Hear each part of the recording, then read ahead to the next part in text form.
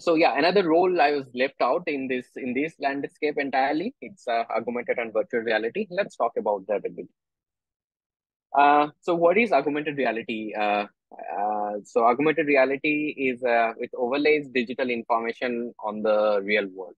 So it's a very precise compilation of description I tried to make.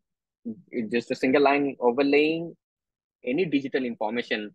Talking about it can be a text, image, 3D model, okay, on the real world scenario. And to experience that, you have to have a smart device which supports augmented reality.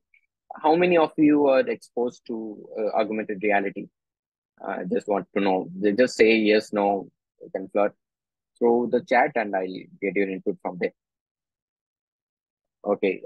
So yeah, if you haven't experienced it, you can download Google Lens. I think it gives us some bit of experience as in augmented reality terms. You can download 3D models and see there. And if you're shopping from also from Flipkart and other stuff, you can see there's a feature of seeing what you're going to buy in terms of furniture. You can see it in the augmented reality and see it in your own space where it fits or not. So the applications are endless. So I'll give you some glimpse that you see. So in this example, you can see that you can overlay any sort of information talking about the picture, image, photo, 3D model. Okay, and you can try out different things in your own space, scanning the space and putting the digital information on top of that. So that's augmented reality. So this is one example. This is another example where we are using augmented reality to develop some of the learning contents for the in manufacturing and other industries. Talking about you got a talking about the industry or what kind of content is that is if you're from mechanical or civil or electrical, if you see suppose it's a CNC machine or CNC 5-axis CNC machine which you have never seen. You can if someone have developed a content around it, you can take your tablet or mobile phone there, and when you're focusing on your machine, and it can give you exact tutorial how to operate it. And also at the time of maintenance, if something is failing there, and remotely a person have to come there, go there, and they have to fix the thing, but they can do it over a call, where they can put some annotations around it and see how you can actually troubleshoot it and make the machine work. So yeah, so this is another example, which is a very popular game. Can you name this game? What is the game?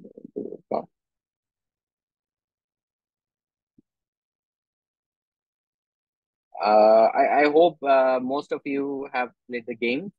This is called Pokemon Go game, and it's a augmented reality game, and it's also a location based game. Okay, so if you haven't played, it's available. You can go and still play. So the very fascinating thing around. Okay, so it's augmented reality, and now let's talk about virtual reality. So virtual reality is a immersive player or user in a completely digital environment. So, talking about being immersed in a digital environment, you have to have a HMD, which is a head mounted device. You have to wear that device to get immersed into that world. Okay. So, talking about metaverse, virtual realms, partial computing, every terms that you are hearing here and there, that relates to this virtual reality and augmented reality. And talking about that, you can see it's very extensively used in medical, because in some of the fields we got in the world where you cannot actually afford to make any mistake, like medical, like aerospace and other stuff, where the level of errors has to be zero, and you cannot get a lot of time to experiment there. So what you do, you can use the power of virtual reality, and you can develop content for that actual experiment or any sort of thing that you're trying to do. And the player who plays it actually get immersed into that, and it's like it's mostly it's 60 to 7% real world interaction. You can give haptic feedbacks, okay, gloves, so many things are there which you can design your content around. And this is another game called Beat Saber. It's a very popular game. It's like music keeps on playing, and you have to hit these beats with your two, Star Wars like razors, and it will play a bit. Okay, so you miss anything, the bit count goes down. And it's also not limited to this sort of thing. It also give you power to connect your devices, talking about IoT and industrial IoTs, where you can operate a remote machine from being somewhere else.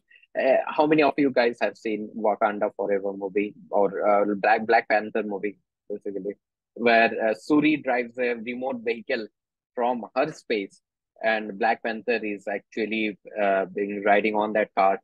It was Audi car, maybe. How many of you have seen that movie? And if you haven't seen that, if you haven't observed what's going on, go back and watch that movie. Okay. So yeah, so virtually you can do a lot of things. It's the world is connected to the cloud computing and a lot of other things. Things are getting more immersive and engaging nowadays. Okay, so the possibilities are endless.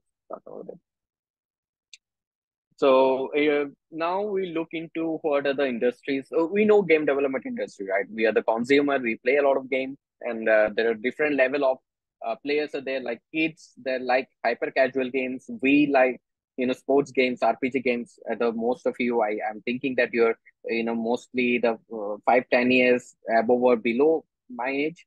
So we play a lot of sports games, RPG games, and shooting games. This genre and the people above us, like elders, they play a lot of board games like chess and everything, Sudoku, those sort of games. So we know the game industry because we are the consumers. Now, talking about augmented and virtual reality, we are the consumers, but there are special kind of industries who are extensively using augmented and virtual reality. Let's see what are those industries. So one is in video game industry. So in this video game development, virtual and augmented reality industry, particularly virtual and augmented reality industry, who develop the film and animation and film industry. So talking about a lot of games you're going to see in next 5-10 years. Netflix is worked on this. They're still in prototype mode, but you're going to see it in within 3 to 5 years. It's coming out where you will be playing a role, or kind of you can experience. It's not like you're watching a movie right now. It's like experiencing a movie. It's going to be, you'll be placed inside a movie, and you'll be seeing that the scene that you have seen on a flat screen, but it will be turned into a 360-degree immersive experience. Well, you'll be saying that. Okay. Then architecture and interior design. This is a very common one. People are from a civil department.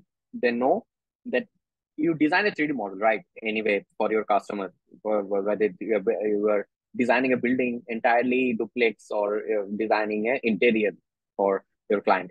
Once you have a 3D model, if you know how to develop a game, the pipeline is similar. Okay. But in a game development, what do we do?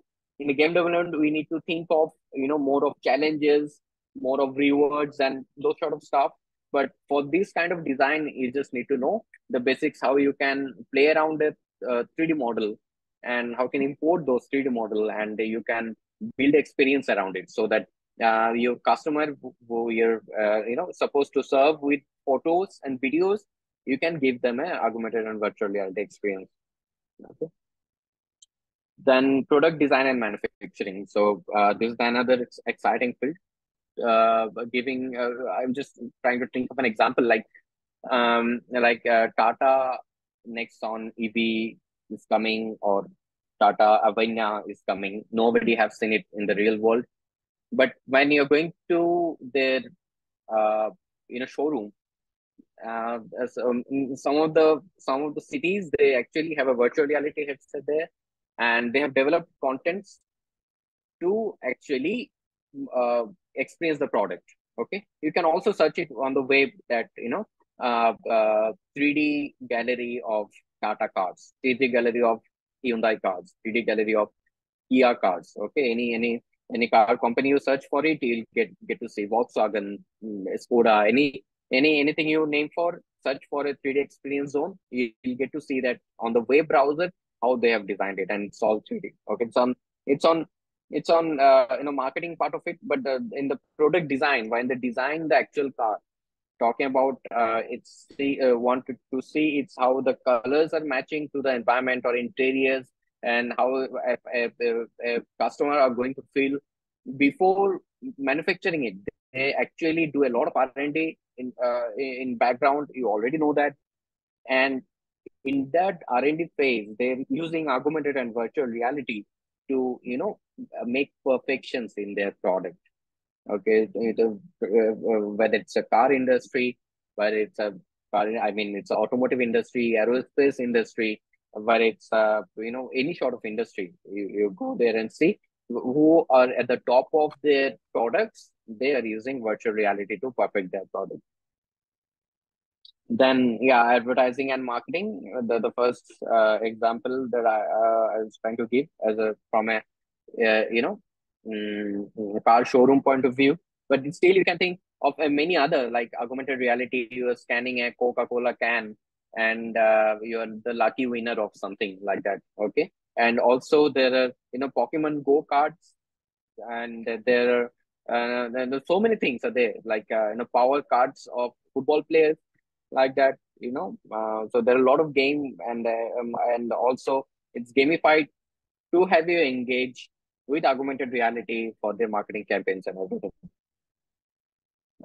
Then education and e-learning, it's very much used. I don't want to dig deep into that. We already know how, if you know the power of it, you may think of many of the things that what can be done in education and e-learning with augmented and virtual reality technology. Then simulation and training, talking about aeroplane training, pilot training, basically. Aeroplane pilot training. It's been ages, decades. People are being trained with a simulator there. Nowadays, because of the technologies that we have, things are getting more compressed. It's so compressed that it's into a device right now. So you wear it and you are getting into a simulated environment, and you can play around with your ship, with your aeroplane, and everything. You can get yourself trained there, get your mistake perfected there. You can play anytime from anywhere. That facility is also there. The cost reduction is also there. A lot of things are there on the simulation and training. Okay, so as I told you, that there's areas in the world where you cannot afford to have mistakes. So in those areas, you need to get your people trained rigorously. So for a rigorous training, you cannot burn a lot of fuel in terms of aerospace or a ship. So what do? You put them into a simulation, and they get trained in that. So yeah, so that's one area. And mobile app development again, and medical visualization, as we're saying. So these are the industries that are using augmented or virtual reality, and why I'm telling you about this industry is because once you learn game development, it's your job opportunity, or the market opportunity or entrepreneurship opportunity is not limited to a game development industry. Also, expands to these industries as well.